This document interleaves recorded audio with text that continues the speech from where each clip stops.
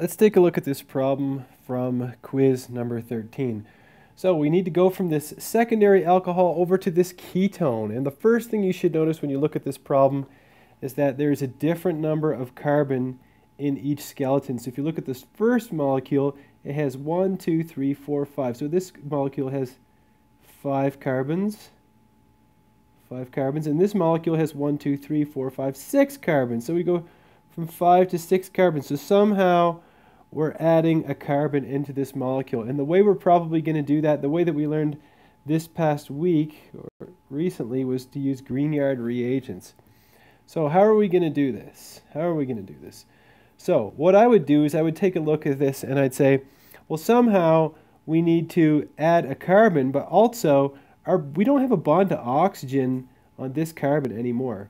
You can see that this bond to oxygen that was on this carbon, there's now a bond to this carbon over here. So somehow we need to get a bond to oxygen here.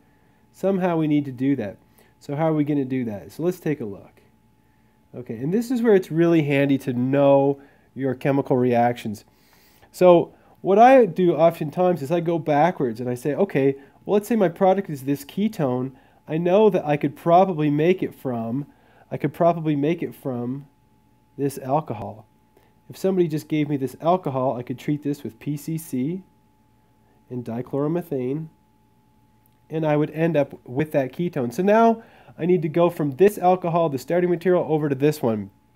So I might backtrack a little bit further and say, okay, well, I know that I could make that alcohol, and this is the key step in the reaction actually, is I know I could make this alcohol from this aldehyde. Okay, and the way I would do that is I would use methyl magnesium bromide, and then I'd hit that with water to protonate my alkoxide, and that would give me this. So now I just need to, I've already added my carbon, I've shown how to add the carbon, so now I need to find a way to get from here to here. So how am I going to do that? So, I mean, you could just keep backtracking the way I was doing, but maybe an even easier way would be to look at it going forward. So if I go forward, what's something I can do with this? Well, I could protect this, not protect it, I could turn it into a good leaving group, excuse me, using tosylate and pyridine, and then, or tosyl chloride and pyridine, and then if I treat this with potassium T-butoxide, I'm going to end up with the least hindered alkene possible. So I'm going to end up with this alkene as opposed to this alkene. If I had treated it with sodium methoxide, I would have ended up with this alkene here.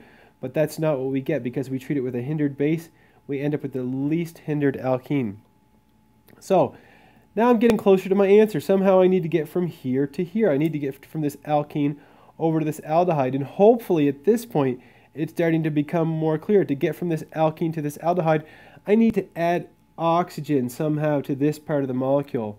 So hopefully you're going to see, let me erase that. Hopefully you would see, and you would know from your reactions that you would have learned last semester, you would know that if I treat this with borane and THF, and then hydrogen peroxide and sodium hydroxide, I will get an anti-Markovnikov addition of water across that double bond, and I will end up with this molecule. And then hopefully you know how to convert a primary alcohol to an aldehyde. And this is where you have to be able to differentiate between your different types of oxidizing agents. You wouldn't choose chromic acid because that would convert this primary alcohol to a carboxylic acid, and that's not what we want. You want to convert this to an aldehyde, and the only way that we've learned to convert a primary alcohol to an aldehyde is using PCC and CH2Cl2. So that is how I solve that problem. So first of all, you see we need to add a carbon. What are the strategies I can use to add a carbon to this molecule? And hopefully you know that the strategy would be to use a Grignard reagent, and then from there it's just a matter of making the right alkene, oxidizing it to the alcohol, then converting it to an aldehyde, and then proceeding on from there.